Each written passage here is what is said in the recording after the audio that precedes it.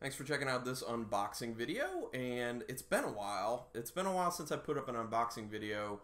That is mainly because I haven't had boxes coming in. It just kind of happened so that wasn't the case. We had that issue with the box of Dread where that was delayed, and I needed another one, and then the two boxes of Dread came out kind of close to one another. Now, the same thing ended up happening with this BAM box.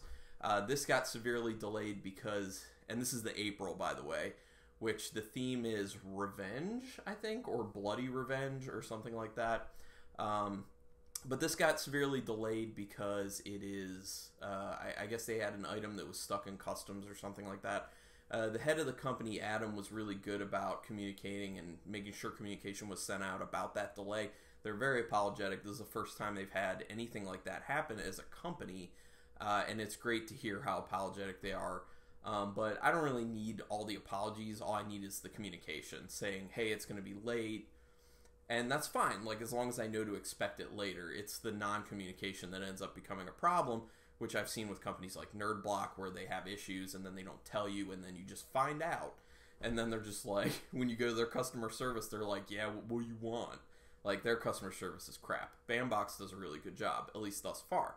So, they had said to make up for this April one being so late, what they're going to do is put an extra item in, not the May one, but the June one. The May one was already planned out, so they couldn't get anything extra in there, but they're going to put an extra item in the June one.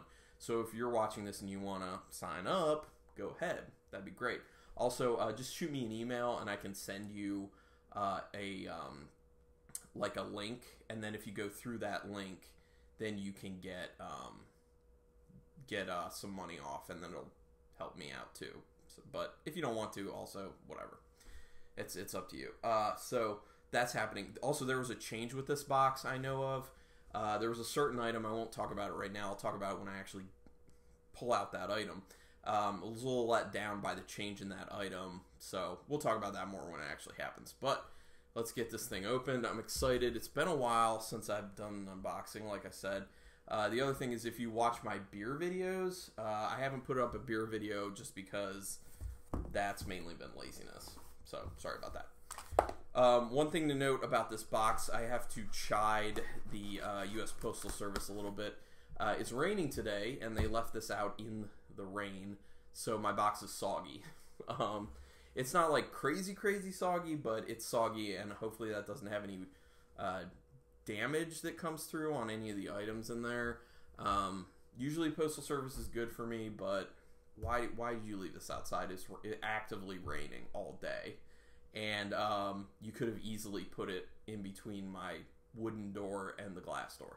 There's plenty of space. This thing is thin. So, Postal Service, come on. Alright, let's get into this. The tissue paper for my cat. Gonna love it. Additional tissue paper for my cat. This is a twofer this time. I don't think there was any tissue paper in the last one, so she's getting double this time. She's gonna be excited. Alright, first item. Feels heavy. Like a pen or like a metal stake or something. It might be a bullet, actually, because of revenge. It is Baba Yaga, the Boogeyman. Baba Yaga.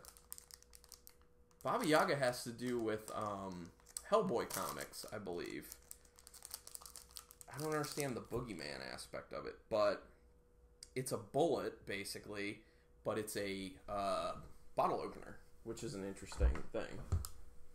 Actually, let me know if this has... Well, I'll find out from the booklet if this has any sort of other reference, but as you get... It's kind of hard to see. You can see right there, like the bottle opener aspect of it.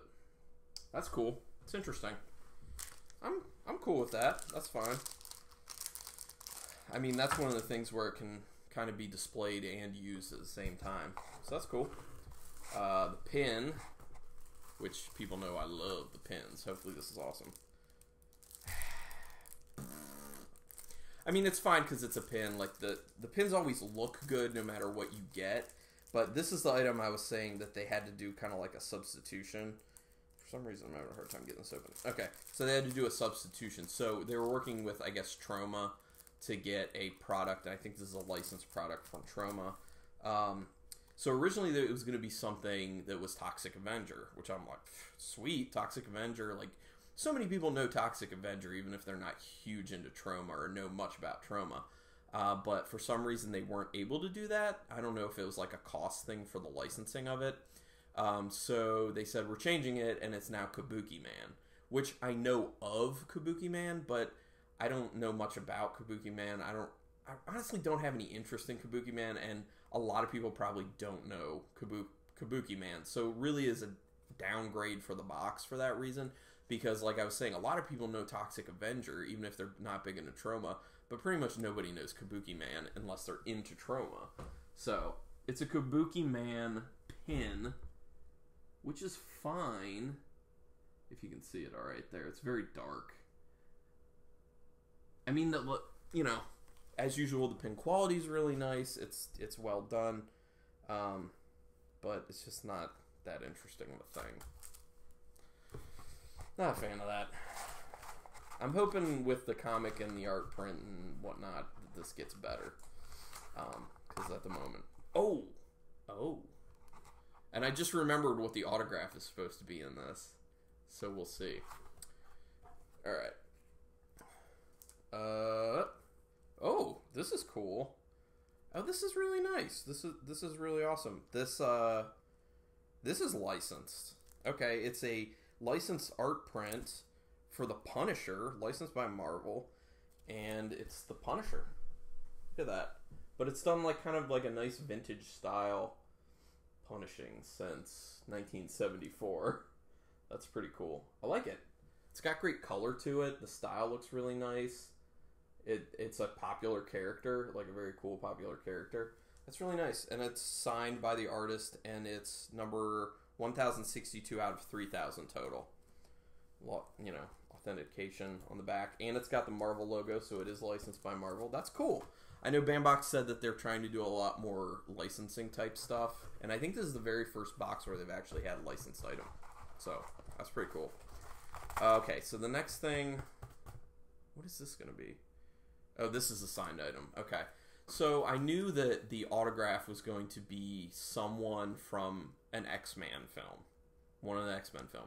So what I was really hoping for was X-Men First Class Caleb Landry Jones.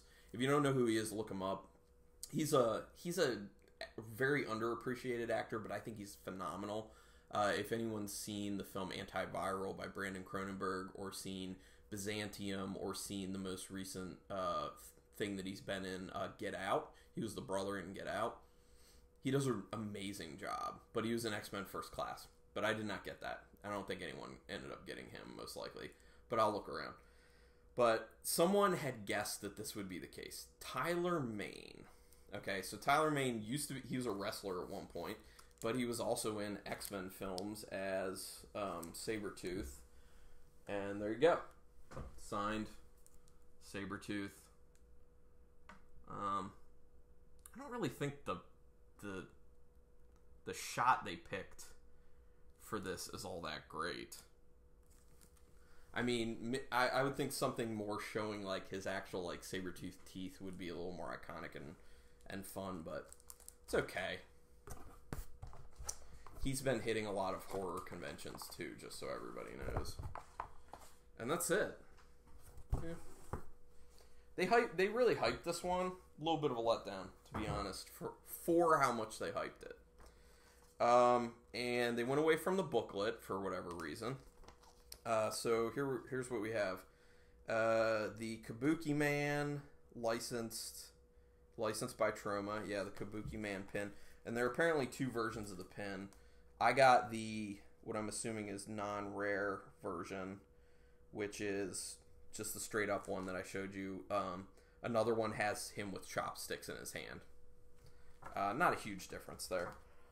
Then there's the Tyler Mane signed item.